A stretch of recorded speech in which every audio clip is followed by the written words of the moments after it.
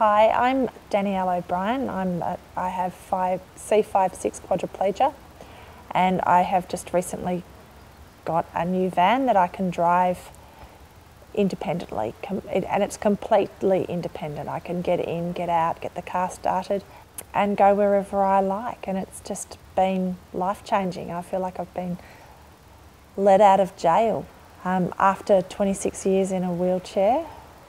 I've often had people accompanying me, and it's just great to be have this increase in independence.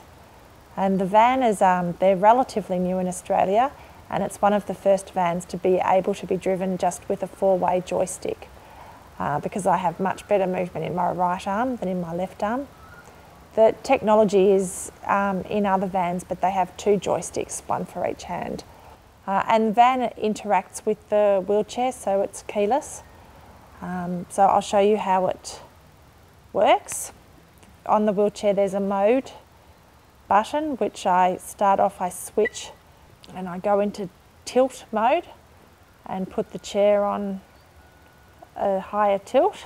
And then underneath the chair there's some props that come down, and that just makes the chair more stable for driving.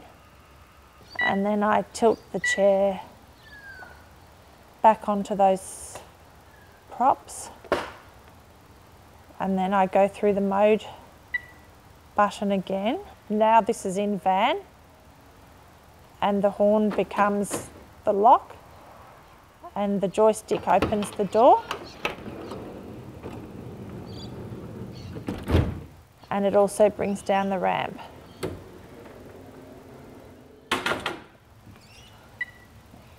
Then I go back into drive, and I can just drive up into the van myself.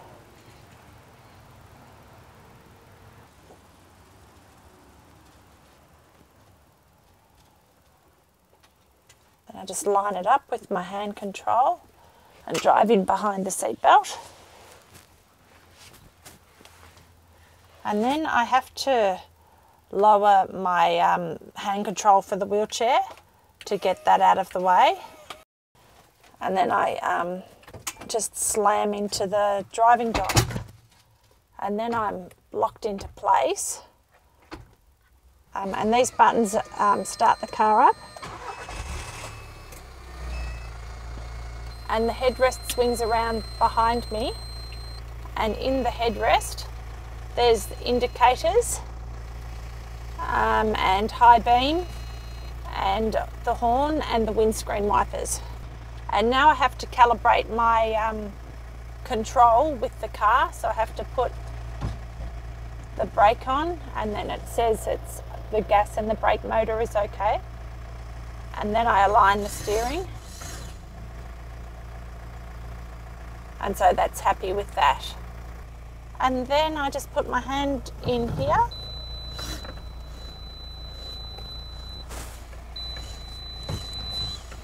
and these are the gears. So I'd pop it into drive, and it's ready to go. To get the car organised, I went to Tom Ely, who's the occupational therapist who knows a lot about driving.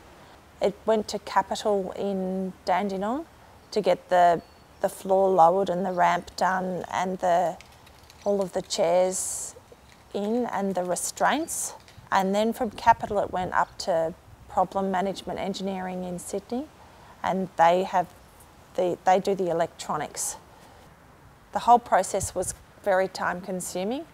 So April 2009 I started the process, and in February 2012 I got my licence. And at the start I just thought there was no way I was going to be able to do it.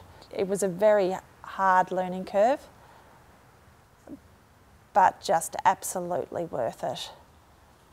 And yeah, I just can't believe it's happened 26 years after having my accident.